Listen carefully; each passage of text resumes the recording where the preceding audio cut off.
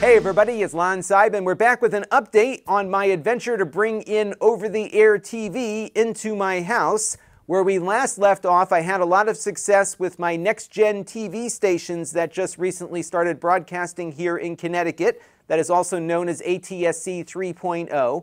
But I was noticing that I wasn't getting a steady signal all the time, and I still wasn't reaching some of the other TV towers that I wanted to reach. And as you all know, we interviewed the antenna man last week for some advice from him as to what I should do. And he suggested I pick up this monster. This is the Televes DATBOSS Mix LR. And this thing is great. And it's been picking up a lot more than what we had in the prior video. So what I thought I would do in this video is show you how it's working, just mount it up on my amateur radio tripod, and we'll see if this antenna is going to be the one that will completely solve my problem in just a second. But I do want to let you know, in the interest of full disclosure, that I paid for the antenna with my own funds, but you will also hear me talk about the HD Home Run Flex 4K network tuner that can bring these ATSC 1.0 and 3.0 signals into the house. The makers of the HD Home Run are an occasional sponsor here on the channel, and they provided a unit to me free of charge for me to play around with in this series. But they are not paying for this video, nor is anyone reviewing or approving what you're about to see before it was uploaded, and all the opinions you're about to hear are my own. So let's get into it now and see how this new antenna is working out for me here at the house. Now, the antenna, of course, will need assembly when it arrives. It comes in a big box. And the assembly process wasn't bad, and I'm not very good at assembling things, but the instructions, I think, could be better. There is no words on it at all. It is very much an IKEA-style guide here for putting everything together. I did have a screw or two left over when it was done, but the fact that I was able to assemble it and get it working is a major accomplishment for me. I found after the fact that they actually have a really helpful video on their YouTube channel that will give you a visual step-by-step guide for putting it together that might be more helpful than these included instructions. But some of you who are better spatially and with assemblies than I am will probably find this a very easy guide to follow, and all in, if I can put it together, anybody can. Now, in addition to the antenna assembly, there is a preamp unit here. This is not outdoor rated. It needs to be inside, as close as you can get it to where the antenna is outside, and then you run your RG6 cable out of here to the antenna to power things. The antenna will work without this, but it works better with it, and all the testing we did had the included preamp connected. So we had the antenna connected here, and then I ran the HD Home Run out of this connector right there. Now, as you'll recall from the prior video, we had an Antennas Direct antenna mounted on the top of my amateur radio tripod, and I pretty much put it up to where I would mount the antenna on my roof, pointed in the direction of my ATSC towers. And that is exactly what I did with the Televes here, although because it's so much bigger and heavier, it was moving around quite a bit, even with a little bit of wind. So I ran my tests relatively quickly and took it back down. And some of that wavering might impact things a little bit, especially when you combine it moving along with the trees moving, but I still got some really great results out of it. Let's take a look and see how it compares to the Antennas Direct antenna we used earlier. So let's take a look at what we were getting before with the Antennas Direct antenna on our ATSC 3.0 broadcast. And as you can see here, the Antennas Direct was getting about a 55% signal strength, and our signal quality was frequently dipping into the yellow, and I would have occasional breakups in the quality of the video. Here is the Televes. It is so much better. Now, in fairness, the Televes does have a preamp installed on it, but when we installed the preamp on the Antennas Direct antenna, we were not seeing a signal quality increase,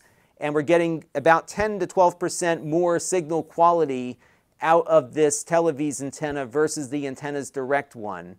So you could, of course, add a preamp to the Antennas Direct antenna, but now you're getting into the price territory that this Televes is at, and I think you're much better off there. The one time that it did dip down into the yellow was when the wind really started blowing outside, and I think that's a function of the antenna actually moving up on the top of my tripod there, along with the leaves and the trees kind of blowing around a bit as well. And trees are a real problem for me here, and we'll talk a little bit more about that before we close out the video. But before we do that, what really surprised me about the Televes antenna is that it was picking up more of my ATSC 1.0 broadcast. Let's have a look at that.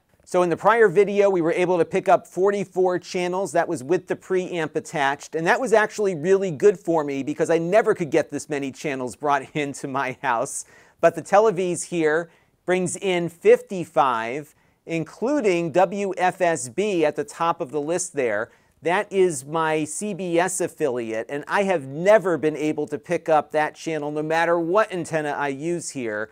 But we were able to get it using the Televes antenna. And if you check out the signal strength on it, it's not perfect by any stretch, but it was largely watchable. I didn't see a lot of breakups here. Certainly the signal quality is not great, but it is able to lock on and deliver that broadcast. And what's interesting is to look at the bit rate here. This is a 1080i signal coming in over MPEG-2 at almost double the bit rate of that higher quality broadcast we were getting over ATSC 3. So it really shows you how much better this new technology is. But this antenna, though, was really great in picking up this station. It also picked up WTNH, which is my ABC affiliate, and this is actually off to the west. And so the antenna was not pointed in the direction of where this tower is, yet I was getting a really strong signal, stronger than I've ever been able to get, even with the antenna pointed in the direction of WTNH. So off the side here, it's working great. And then I was also able to get WVIT, my NBC affiliate, really strong there, although I think they recently moved onto the same tower that those ATSC 3 broadcasts are coming from, but it looks like we're getting actually a stronger signal here. And then also WTIC, which is my Fox affiliate. Again, another station I could never get before, I'm picking up here. So not only can I get all of my broadcasts coming in over ATSC 3, I'm also getting all of my broadcasters coming in over ATSC 1. Again, something I was never able to achieve here at my house. Now from this drone footage, I think you can see I've got some tree issues here. The drone is pretty much at the highest point of my roof, and you can see there's a tree right in front of where that antenna would go. And there's more trees beyond that one that would also block the signal. And it might not be as bad in the winter time when there aren't leaves on the trees, but in the summer, where we are right now, those leaves move around a lot in the wind, and I think could provide some difficulty in getting a strong signal all the time. So I'm going to have to experiment a little bit more. That might be the next video, maybe actually mounting this antenna, if my wife will approve having such a monstrosity on the house that's so visible. If she doesn't, we're going to have to put it up in the back somewhere and get it pointed in the right direction. But either way, I've got to get this thing up super high, and that is going to be the challenge, especially as I am not qualified to put anything on my roof at all, let alone that high off my roof. So I'll have to call in some professional help or some professional friends to help me out with that. But we're making progress here, and I think this antenna really did make a difference. Definitely check out the Antenna Man. He reviews a lot of these things, and just because this antenna worked for me doesn't mean it's going to work for you, or it might be overkill for what you need. So I think it's really helpful to check out his channel, maybe look at his consulting service, so he can help you pick out the antenna that will work best in your particular situation. That is going to do it for now. Until next time, this is Lon.TV. Thanks for watching. This channel is brought to you by the Lon.TV supporters, including gold level supporters Chris Allegretta, Brian Parker, Hot Sauce and Video Games, Baby Metal Fox God, Tom Albrecht, Amda Brown, Matt Zagaya, and Tech Time with Eric. If you want to help the channel, you can by contributing as little as $1 a month.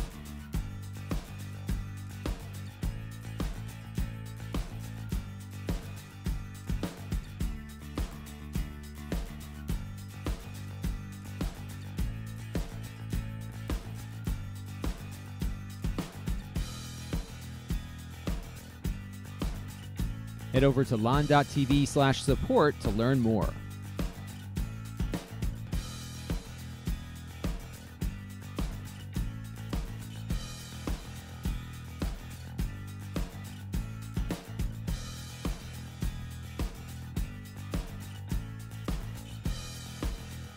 And don't forget to subscribe. Visit lon.tv/s.